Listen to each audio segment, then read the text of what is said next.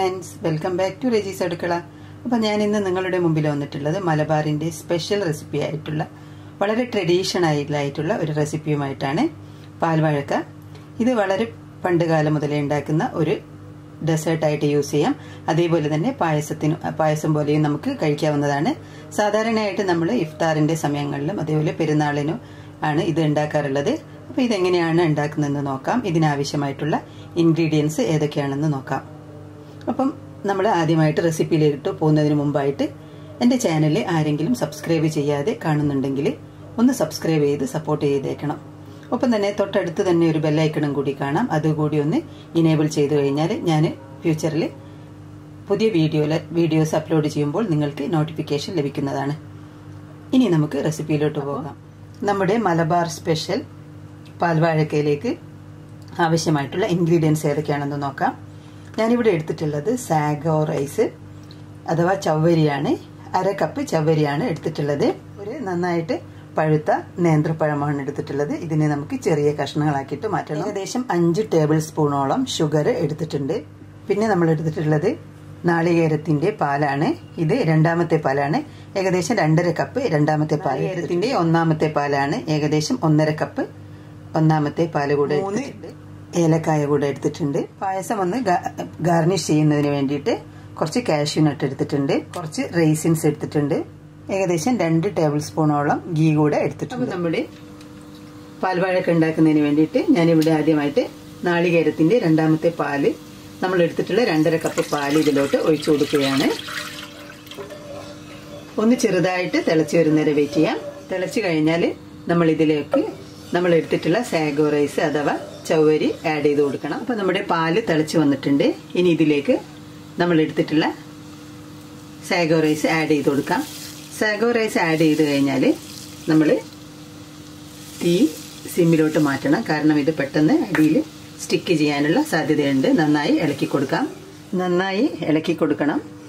പെട്ടെന്ന് സ്റ്റിക്ക് ചെയ്യാനുള്ള സാധ്യതയുണ്ട്.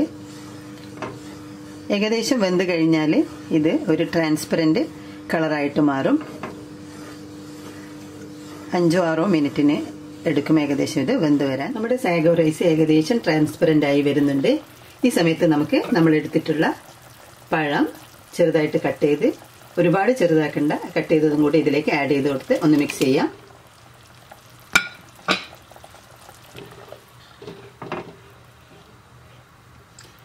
സൈഡൊക്കെ നന്നായി ഒന്ന് സ്ക്രാപ്പ് ചെയ്ത് കൊടുക്കാം. അപ്പോൾ നമ്മുടെ പഴം നന്നായിട്ട് വെന്ത് ഏകദേശം ഒരു യെല്ലോ കളറായി വന്നിട്ടുണ്ട്. ഈ സമയത്ത് നമുക്ക് ഷുഗർ ആഡ് ചെയ്ത് കൊടുക്കാം. ഞാനിവിടെ എടുത്തിട്ടുള്ളത് 5 ടേബിൾ സ്പൂൺ ഷുഗറാണ്. ഓരോരുത്തരുടെയും ടേസ്റ്റിനനുസരിച്ച് ഷുഗറിന്റെ അളവിൽ അങ്ങോട്ടോ ഇങ്ങോട്ടോ വ്യത്യാസം വരുത്താം.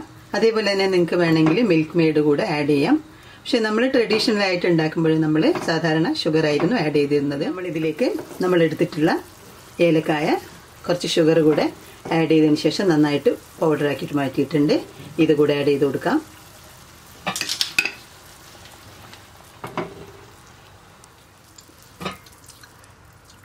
ഷുഗറിന്റെ ടേസ്റ്റ് ഒന്ന് ബാലൻസ് ചെയ്യുന്നതിന് വേണ്ടിയിട്ട് ഒരു നുള്ള് ഉപ്പ് കൂടെ നമുക്ക് ഇതിലേക്ക് ആഡ് ചെയ്യാം.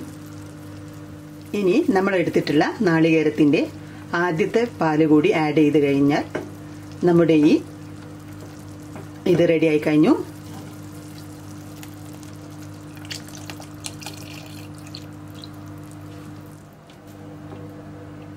ചെറുതായിട്ട് സൈഡിൽ നിന്ന് ഒന്ന് തിളച്ച് വരുന്ന സമയത്ത് നമുക്കിത് ഓഫ് ചെയ്യാം. ഈ ഒരു കൺസിസ്റ്റൻസിയിൽ വേണം നമ്മൾ ഓഫ് ചെയ്യാൻ. കാരണം ഇത് ഇറക്കി വെച്ച് കഴിഞ്ഞാൽ കുറച്ചുകൂടെ കഴിഞ്ഞാൽ കുറച്ച് കട്ടിയായി പോകാനുള്ള സാധ്യതയുണ്ട്. കുറച്ചുകൂടെ കട്ടിയാവും. അപ്പോൾ അതുകൊണ്ട് ഈ ഒരു കൺസിസ്റ്റൻസിയിൽ വേണം നമ്മൾ ഇതിനെ ഇറക്കി വെക്കാൻ. അപ്പോൾ നമ്മുടെ പാൽവാഴക്ക സൈഡിൽ നിന്ന് തിളച്ച് വരുന്നുണ്ട്. സ്റ്റൗ ഓഫ് ചെയ്യുകയാണ്. അതിനുശേഷം നമുക്കിതിനെ ഒന്ന് വറവ് ചെയ്തെടുക്കാം. നമ്മുടെ പാൽവാഴക്ക ഒന്ന് വറവ് ചെയ്യുന്നതിനായിട്ട് ഞാനിവിടെ ഏകദേശം 2 ടീസ്പൂൺ ഗീ എടുത്തിട്ടുണ്ട്.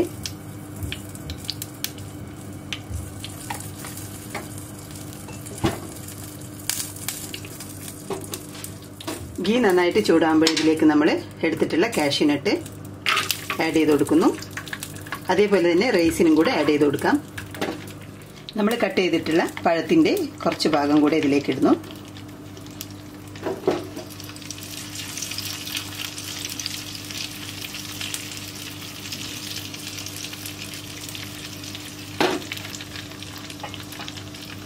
ഗീയോടെ കൂടെ തന്നെ നമ്മൾ ഇതിനെ ഇതിലോട്ട് ഒഴിച്ചു കൊടുക്കാം.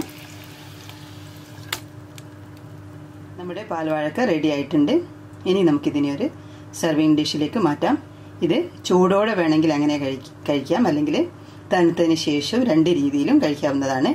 വളരെ പെട്ടെന്ന് തന്നെ തയ്യാറാക്കാൻ പറ്റിയിട്ടുള്ള ഒരു മലബാറി ഡെസേർട്ടാണിത്.